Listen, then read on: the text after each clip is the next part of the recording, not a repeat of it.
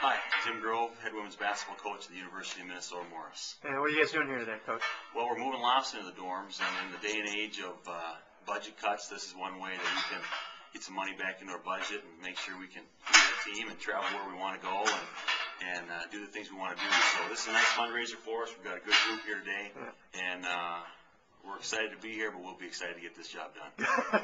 Not to mention it's a good informal lifting routine for all the players. Absolutely. Great strength and conditioning day. I'm trying to be quiet. No, you don't.